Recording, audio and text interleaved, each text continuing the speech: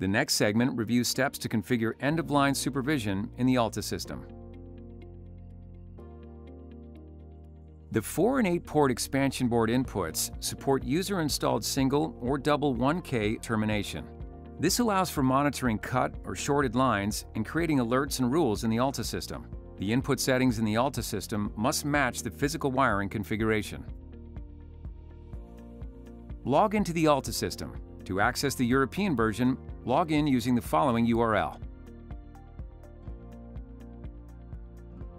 To begin, go to Devices, then ACUs. Select the ACU to edit it. Click on the Ports tab. Click Cable next to the port with EOL configured.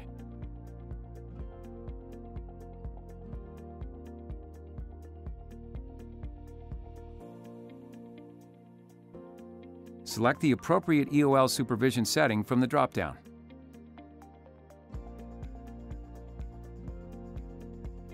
Finally, click Save to configure end-of-line supervision in the Alta system.